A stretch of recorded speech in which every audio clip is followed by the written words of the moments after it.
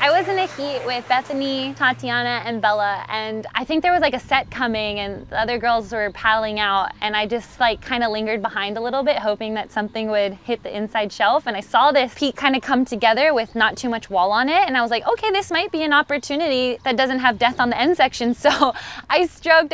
and I kind of felt like, oh my gosh, I'm hung up on the top, but I'm just gonna commit. And as soon as I got to the bottom, I saw top of the wave just throwing, and I was like, okay, gotta get underneath it. And it was actually a little bit of like a frothy, it felt frothy in there, so it was very white. But I just remember when I came out, as the moment that I was like overwhelmed with joy, I heard the beach erupt, and that was like, yes, I did it, and everybody saw it, and it was a